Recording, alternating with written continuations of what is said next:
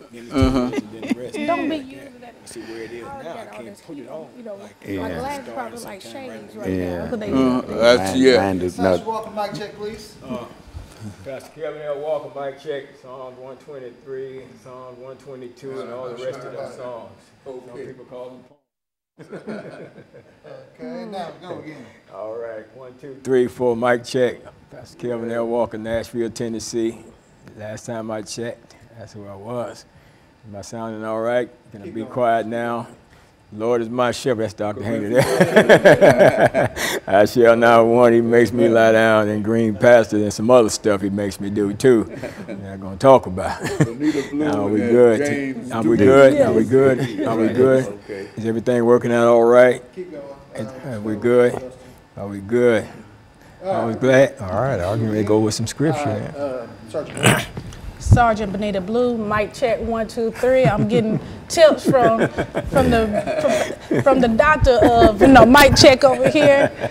Thank you for having us. Greatly appreciate it.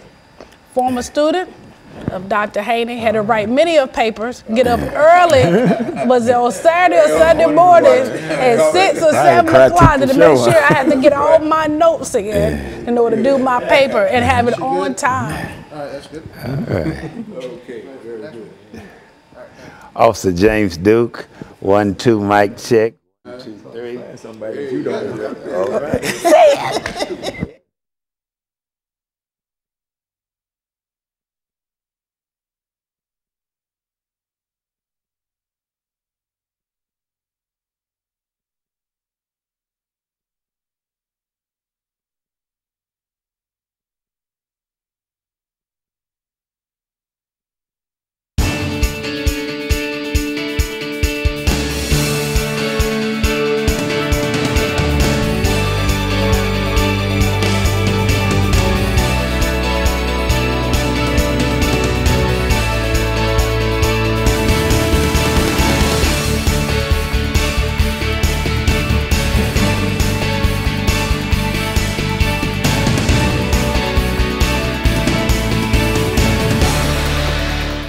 Thank you and welcome to the show this morning. The topic this morning is the Metropolitan Nashville Police Department and Community Relations. And we're fortunate to have with us to talk about the Metropolitan Nashville Police Department and Community Relations, Pastor KWalker. And of course with Pastor KWalker is Miss Benita, Officer, Sergeant, really, Benita Blue, B-L-U-E. I think I've said that on many occasions, Miss Blue, when we had you as a student at Tennessee State University. And of course, Mr. James Duke has been with us earlier, and I think you are chaplain. I think Mr. Duke with the Metropolitan Police Department. And let me welcome all three of you, Pastor Walker, to the show this morning. And let's start off, Pastor Walker, by having you to give us some statements in reference to your background, your education, and some of your experiences. Ms. Blue will do the same in reference to her activities, and of course Mr. Duke will do the same. And by that time, we should have used the first 6 minutes, and then we'll take a commercial break, and we'll get back into the second segment of the show this morning, and then we'll be able to move forward. All right, Dr. Haney, as usual, let me first of all thank you for the opportunity to come on the show and talk about some issues that's very pertinent to us. And this is, to me, you always see it from one side or the other, but you have the Metro Police officers on the set, and also myself as not the voice of the community, but to speak to some of the concerns of the community. I think it's a unique situation here. My name is Pastor Kelvin L. Walker. I was born right here in Nashville, Tennessee. Attended the public schools in Nashville, Tennessee up until the time, of course, I'm not ashamed to say that I got kicked out of all the public schools in Nashville. I wasn't a guy of great character during that time in my life, and from there I ended up getting in some trouble. I actually shot a guy when I was age 15, ended up at age 17, going into the military as a way to escape being incarcerated. Judge Richard Jenkins saw that as the best route for me. I had been experiencing with drugs and alcohol for many, many, many years of my life, and when I got out of the Navy, didn't make it in there long. Got out of the Navy and I went through OIC, Opportunities Industrial Relations Center. from there, I got a GED. From there, I went on to Tennessee State University, spent a little time with there. But all during that period of time, I was strung out on drugs, and especially heroin during that period of time. I got strung out while I was in the Navy on heroin. But after I got out, I got kicked out, not kicked out of Tennessee State. I had to drop out of there because I couldn't stay focused, and ended up incarcerated after doing many crimes, incarcerated in state prison system. Did a total of actually 5 years of my life incarcerated in state prison system, in and out of jails and the like, and workhouses and stuff like that. But that's who I am, and that's where I am today. I had some great parents that raised me up the right way, but I chose to go the other way. But I'm here and thankful to be able to sit beside 2 Metropolitan Police officers and not run. Very good. And I must say you're making a tremendous contribution, Pastor Walker, you see, and we're glad to have you here with us this morning. Ms. Blue, what about you? First of all, Sergeant Blue. I'd like to say I'm honored to be in the studio with my former professor that had me getting up early in the morning working on papers, and I want to say thank you. That taught me some discipline, getting up early in the morning.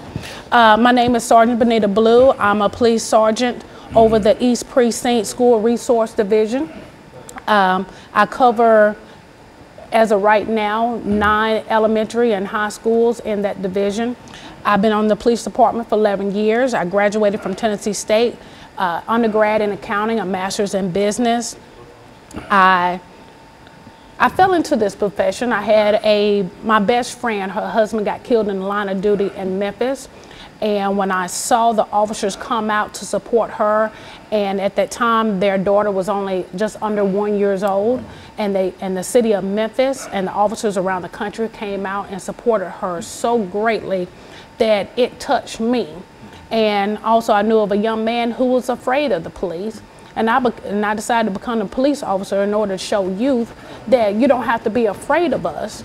You can get to know us one-on-one. So I've been blessed enough that I was an SRO in the middle school level at Bass and McKissick. End up going into patrol, then later I'm now a sergeant over the school resource division, so I'm back with my youth again and working with them on a daily basis. And I think that's essentially what we want to hear, the information. And what we'll do, James Duke, yes, is to, Chaplain, give you an opportunity when we come back after this first segment. We've got about 30 seconds, so I didn't want to get into you before we come back. But when we come back, we'll start with you. We'll have you to give us some information in reference to your situation. Yes, sir. Yes, and then we'll be able to go into our second segment. And I have Blue and Walker to give us some additional information, and we'll depend upon Pastor Walker to sort of lay out some of the issues, because I think he's issue oriented, and I think that all of you are familiar with the kind of issues that we should talk about. And we'll be back with our audience following this very, very short commercial break.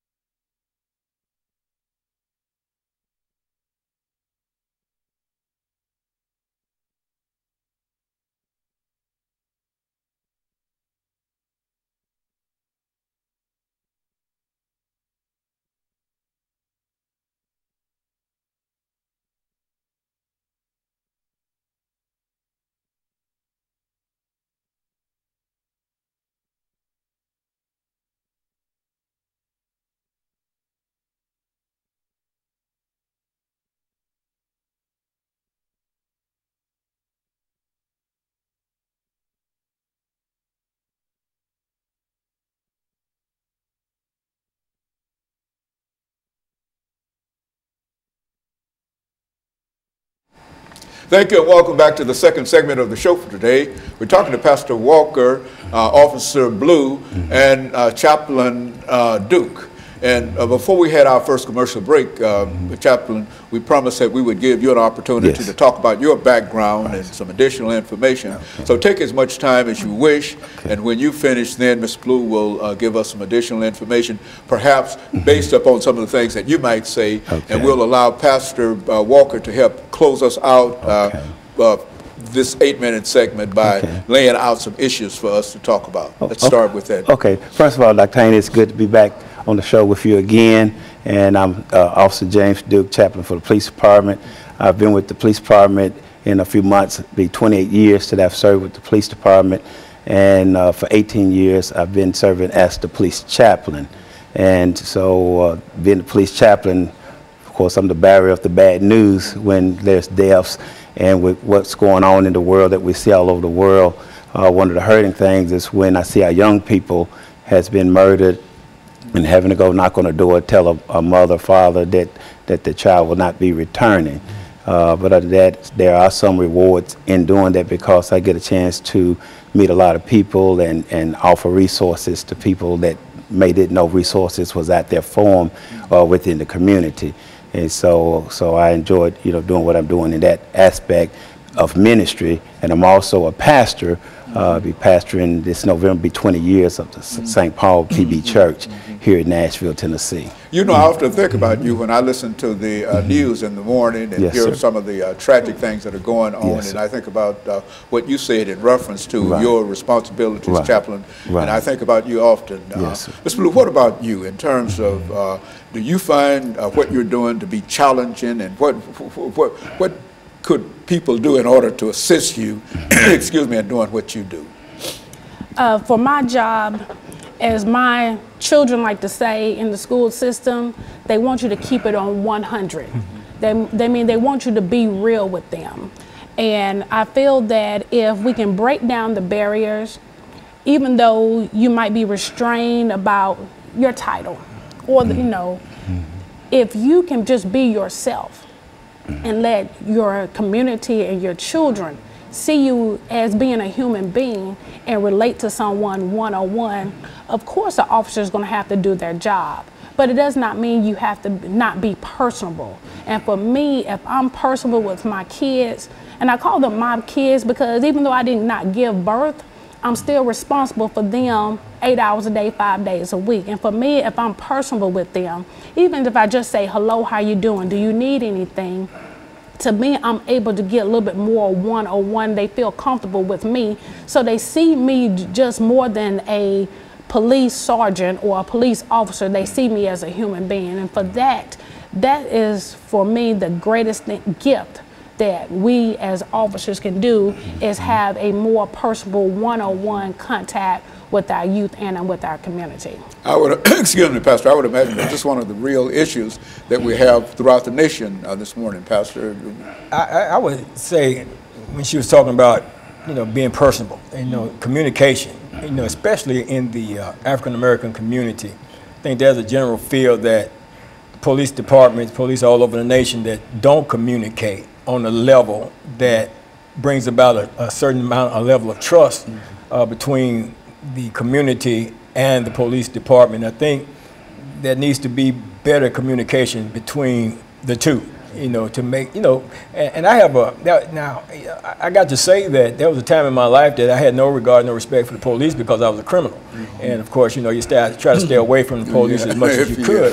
And, but at the same time, I have a regard and I have a respect for the police and what they do, because I understand today that they have a dangerous job, and I know that also there are bad police officers and that there are good police officers. And I think what the community is upset about in a lot of situations is that not so much that they're the bad that continue to do bad and they're not really punished for the bad they do, but at the same time you have the good police officers who are not, not standing up and not challenging the bad officers. So it sends a message maybe even distorting the message, and probably is distorted, that all police are bad, just because the good ones are not standing up against the bad ones. So you take a guy that runs out here, grabs a rifle, and goes out challenging and shooting at police officers and stuff like that. He's probably got a mentality that says all of them are bad, which of course is an error, but that's that mindset, that's that thought process. And I think that as the community and the police, if we get better communication, better relationship, I think we'll become better in solving crimes and everything like that, because people will be able to feel freely to talk with the police officers and not feel intimidated, but to know that, okay, you're my friend, I can communicate with you.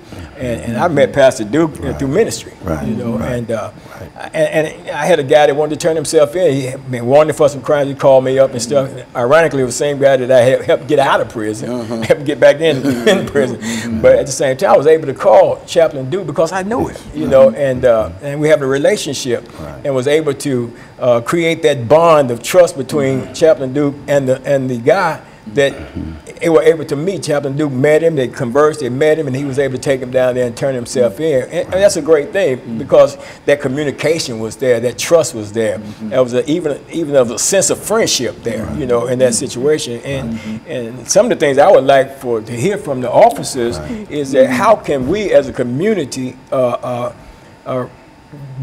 put the officer at ease, because they got a job, man. I can imagine how hard it is walking up on the car you stop, and you got an individual in there, you don't know what's getting ready to go down, so your lives are in danger on a regular basis, and I know that, I'm not a police officer. And so what we'll do, Mr. Blue, Officer Blue, we're going to take a break in about a minute or so, but let me raise a question that dealing with resources. I think you indicated that you are a resource officer and et cetera.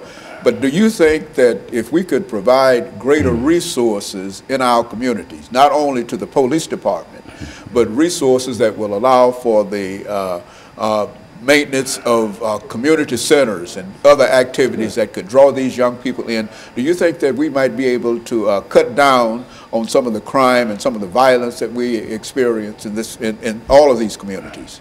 Absolutely. In my opinion, you can be a doctor, a lawyer, a police officer, a preacher. You have to have a connection with your community.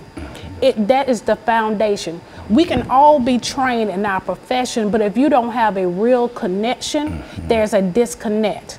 And for me, you got to have a pride not only within yourself, but you got to have a pride within your country. Just like Nashville, for instance, you got to have a pride in Tennessee, you got to have a pride in Nashville, you got to have a pride in your community. Get to know your resources in your area.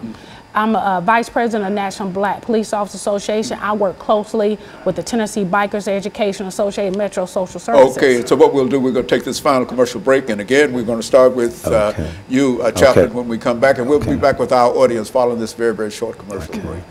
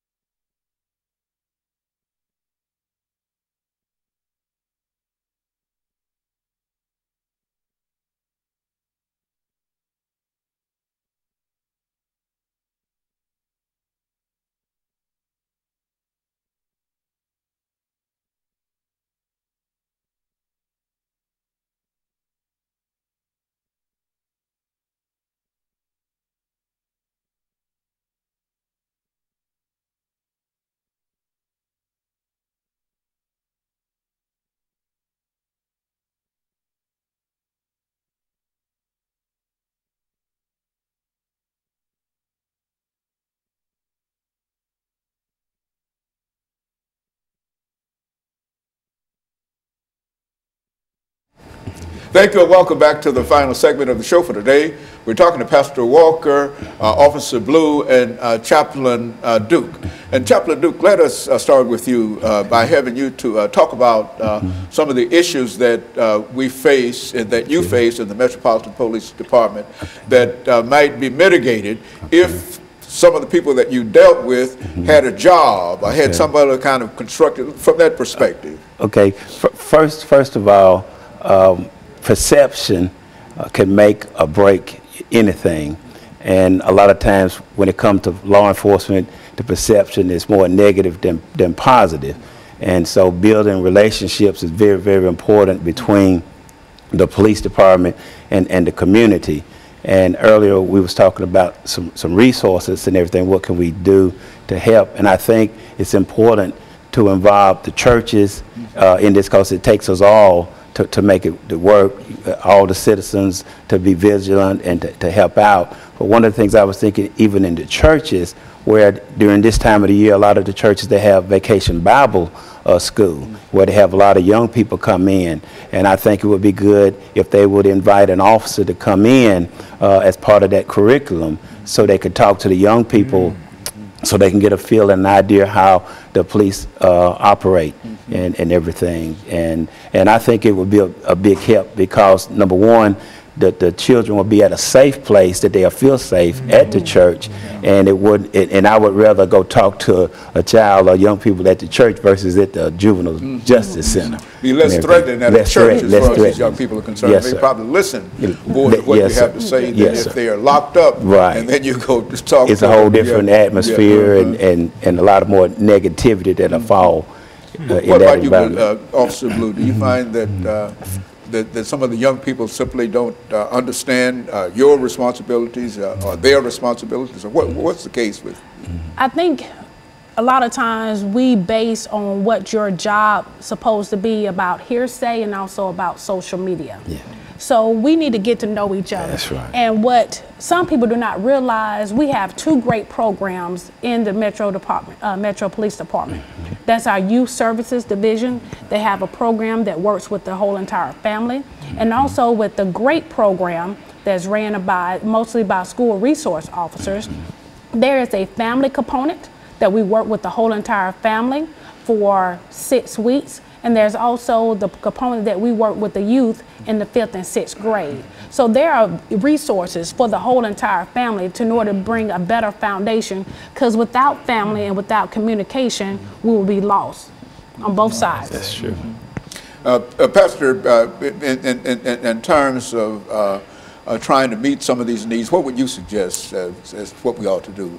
Well, you know, I just heard something that I wasn't aware of, and that was the programs through the Metropolitan Police Department. I've never heard of that either. I was not aware of that, and I'm not sure how many other people out here that maybe not aware of that. And then at the same time, you know, how many people will be willing to embrace that, knowing that, you know, if this is an avenue, if this is an outlet, you know, for growth and advancement and, you know, development of knowledge, then it's something that we should access, you know, as a people. And like I said, I didn't know that it existed, and you know, I'm definitely going to be inquiring about it, checking into it, and finding out more about it, and trying to steer and direct some people in, find out what the criteria and the like is all about it. You know, one of the things that really concerns me, Dr. Haney, is how we interact, how the community interacts with the police department. You know, I think that a lot of situations could be diffused, and a lot of times, sometimes a lot of these violent situations that may occur between police and individuals could be diffused if when stopped, we conduct ourselves in a proper way, you know, in terms of not being aggressive, not being, you know, attitudinal toward the police, you know, why you stop me, you know, I wouldn't, you know what I'm saying? You know, apparently if you got stopped by the police, that was some reason, you know, it may be a legitimate reason, might be a bogus reason. The fact is, there's a reason you stopped. And, you know what I'm saying? And since he stopped you, you are in a real sense in control of everything, because your reaction to being stopped will determine his reaction. In a sense, his or her reaction in terms of dealing with you. Absolutely, because I think if I mean, I had encountered with the police, man, many times over my years as a criminal, you know, and I never got beat up by the police. I never got slammed up against the car, none of that stuff. Because when they got me, they got me. You know, I'm not getting ready to get smart with you and none of that stuff. You know what I'm saying? I'm not getting ready to provoke you to do nothing to me. You know what I'm saying? Just take me on to jail. You know, I do what I got to do. But, you know, but some people, you know, and people fit a certain, it may not be actually profiling people, but at the same time, people fit a profile of who's dangerous or who you got to watch. Some people are just red flags, and when they pull them over, man, some people, you know, man, you sitting up there with your hair all in dreads, man, your mouth all tinned out with that cheap gold and stuff like that. You know, you got on some dark sunglasses. Well, you look like you might do something, not only to the police officer, but to me too. You know, and a lot of other citizens around here. So, you know, you can't say, and I tell my grandchildren, you know, you can't dress like a thug if you're not a thug. You can't look like you're a crook if you're not a crook. You know what I'm saying? You got to look the part, you know. And I would just like to hear from you all, you know, what can a person do, you know, when they encounter a police officer in a police traffic stop to keep the situation on a mellow terms? One of the things is to let the audience know to remain calm, no erratic movements, because that's one of the things the police are going to be watching for, erratic movement and behavior and things of that nature. And most of all, keep the hands at least where they could be seen at all times, because the hands is what can hurt and what can kill, or whatever the case may be in that sense. And so and I would say wait until the police approach and tell you why they stop you and ask for whatever credentials they want and everything, and wait on them. Don't initiate asking, what did I do? Why did you stop me? Like he was saying, let the police and say it with such an attitude as if you might be able to push the door open. There you go. And get out of there and do something. There you go. I can understand. There you go. That's one of the issues. Officer Blue, you're dealing with children in schools and et cetera, et cetera.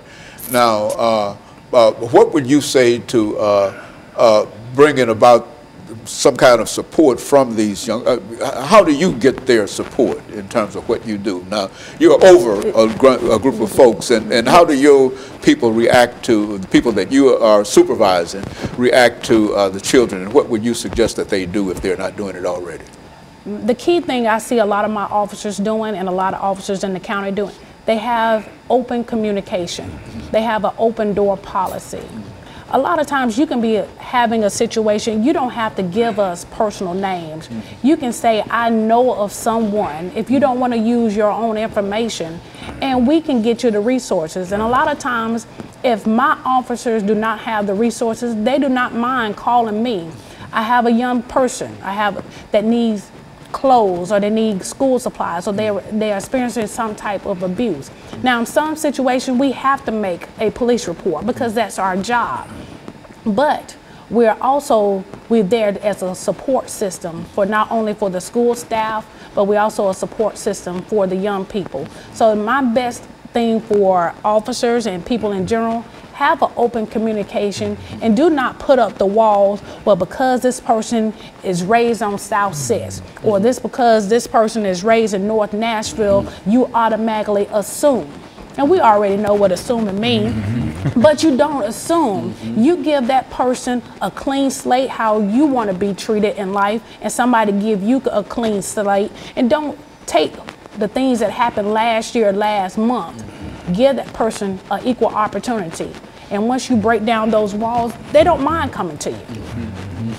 And so I think over the last minute and a half that we have here, all of us can agree that there can be some kind of cooperation between the police department and citizens, and et cetera, that will sort of diminish some of the violence that we find, and the best way to do that is to be able to start each of us saying to ourselves what we have to do, you see, and then what we do determine what they will do once we're stopped. In other words, if we don't do anything, they have absolutely no reason to do anything, and so.